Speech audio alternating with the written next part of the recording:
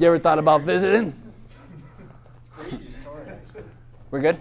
Okay, guys, so we're looking at, again, at hitting single legs. And instead of giving you guys a bunch of single leg entries and telling you, okay, go at it from a neutral situation, I'm trying to build your confidence in single legs from situations that are more readily available and jiu-jitsu guys are already well acquainted with, okay?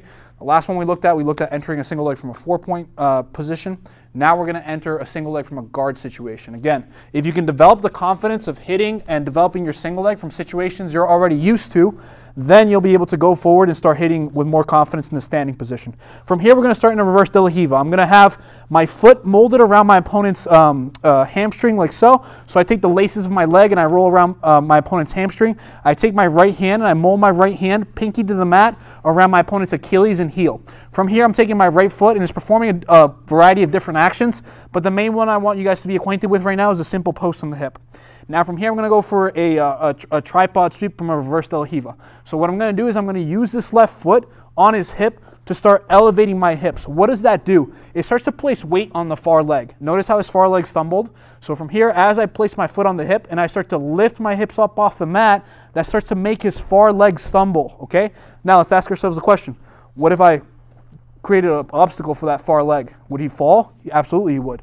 So from here, I take my foot, I start to post weight, and as I post weight, my right leg, my de la Riva leg, comes out, and I look for that far leg to make him stumble. So from here, I lift my hips, I stumble, and he falls. Now, off that fall, what I'm going to do is I'm going to take my leg from the inside, pommel it to the outside. Look at his ankle. His ankle is still in my grip. I'm going to keep that. I post my hand on the mat, I start to heist, and I start to get to my Achilles grip. We both rise, and voila, we're right back into that single leg situation. From here, I'm coming in, looking for my dashi harai action, and we're putting the guy down nice and soft. Let's look at this one more time.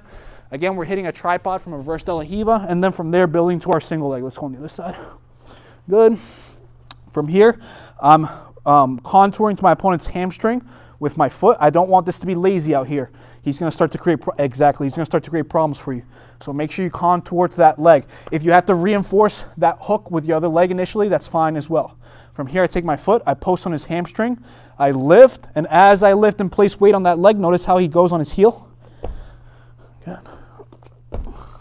I block it, and that's what makes him fall. As soon as I make him fall, this leg comes out, pommel out, Achilles grip, I build height, he builds height because he doesn't want me to take his back or get top position.